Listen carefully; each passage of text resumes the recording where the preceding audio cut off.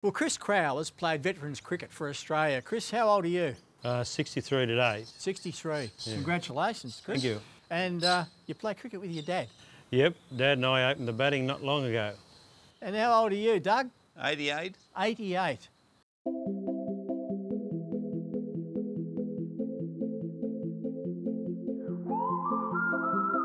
Why have you played so long? Because I love cricket. The fact that the veterans came into it was a godsend to me because I was able to keep up with them. I started vets cricket off in Tamworth. They rang me up and said would I get a few players. They wanted to have a match and... You said, I'll get my son. No, he was too young then. Was he? Chris and I have put a lot into seniors cricket and got it to where, it is in Tamworth. Is there over 80s? No, because we can't get any bowlers. No one wants to bowl. Well, no, they can't bowl fast enough. I hate getting bowled.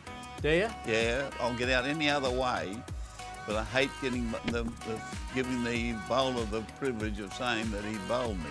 And that's something I think that makes me so determined to stay in there. People ask me, how's Doug going? And I say to them, don't worry about Doug, he'll outlive me.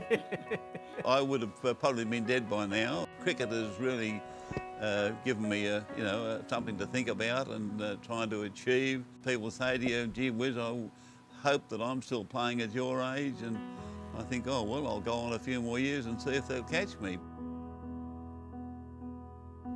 Cricket means a lot to him, for sure. Always has and always will. What's it about the cricket that you love?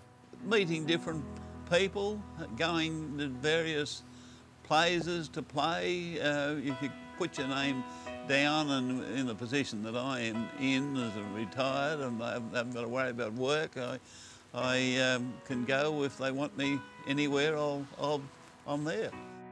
I've played in Samara, I've played up in Darwin with touring teams, and I played for Victoria when they were short, and I played for South Australia when they were short. You've done a bit of touring then?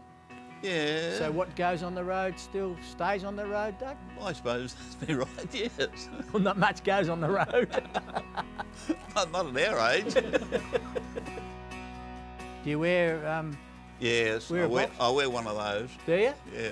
I can tell you a funny story about that if you've got time to listen. I have. The first match that I played in, we went into a store at Tamworth that week and bought some cricket gear, and one of them was a protector. When it was my turn to go out to bat, they said, well, Doug, you better put this in. So I put it in and walked over and climbed through the fence and walked out, and it's down around my knees. I grabbed it and pushed it back up and put it in place and pulled my belt up, and away I went.